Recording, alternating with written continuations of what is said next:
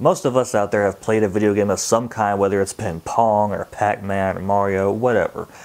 But my favorite game was released 15 years ago today, and that game is GoldenEye 007. Some of you may remember GoldenEye. It was a very groundbreaking game for its time. It was one of the first video games to ever actually put bullet holes in walls, which back then was a huge ordeal. It was the first game to ever have that good of multiplayer, or that I'm aware of. I wish I had a way of capturing video for it for this specific video. I actually made this video 5 years ago for the 10th anniversary, but you know, back then I was not aware of YouTube copyright and all that stuff, and I ended up taking the video down instead of making it private, so that video's gone. But I wanted to make a video for the 15th anniversary because, well, it was a very defining moment in my gaming world. And while maybe not everyone has had such an impacting experience with gaming, most of us have had some kind of an impactful experience with, you know, whether it's Tetris or whether it's, you know, some game that, you know, people, you know, your mom, your grandmother, or whoever can always enjoy playing. And while GoldenEye is very out of date compared to the Call of Duties and the Halos of the world these days, I personally still think it stands the test of time. You know, there's people back in the days who, you know, who loved paintball mode, which I never was really that big on paintball mode. People loved big head mode, you know, where you can make the heads go, you know, super huge. Never was really a big fan of that. I personally put on all guns, invincibility, and all that stuff, just so I could just run through the whole place and, you know, kill everybody. And I will admit, the two final levels of the game, there were unlockable levels once you beat it on various difficulties.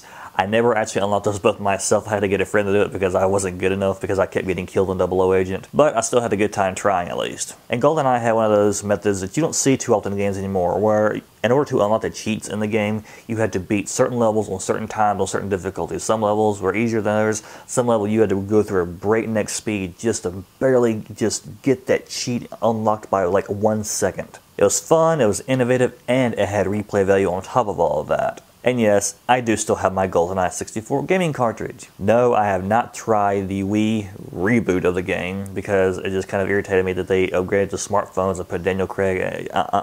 That's a whole different story. There might be some elements of this game that I'm forgetting, but I tried it a few years back, and it was difficult trying to get back to the hang of how to use the C buttons because, you know, controllers back then, or at least the Nintendo controllers, did not have dual joysticks, so it was a little bit odd jumping back in time, trying to get used to a different control scheme to what I've gotten out of. This was a game that I took everywhere. I took it to friends' house. I took it to church during weekend youth events. I took it to school, like during the, you know, like during the end of the school year. Teachers would let me take my entire 64 up to school with 4 controllers, memory packs, and everything.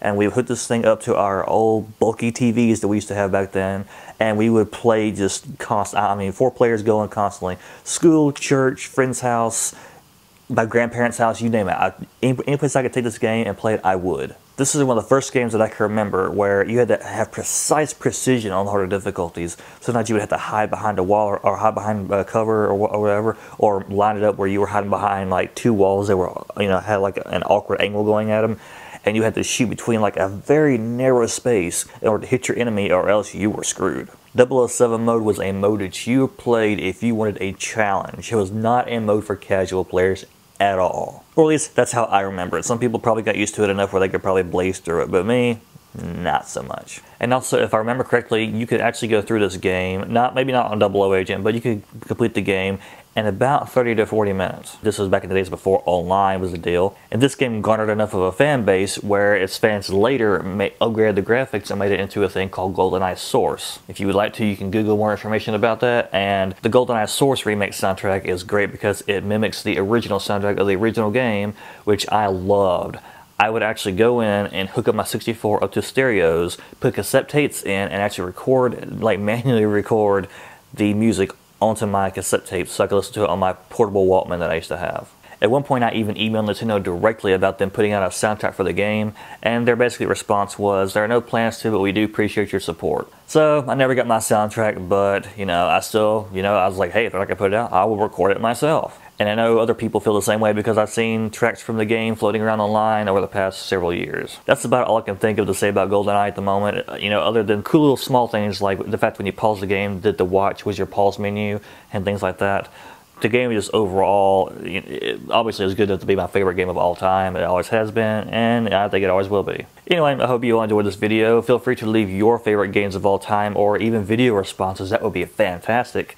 And yeah, maybe we can actually get some conversation going here. Maybe not, but if not, then this is just kind of like a personal video that I did because it's my favorite game of all time, and it's 15 years, man. Time flies by so fast. It really does. Anyway, thank you all for watching. Thanks for your likes, and I will see you next week.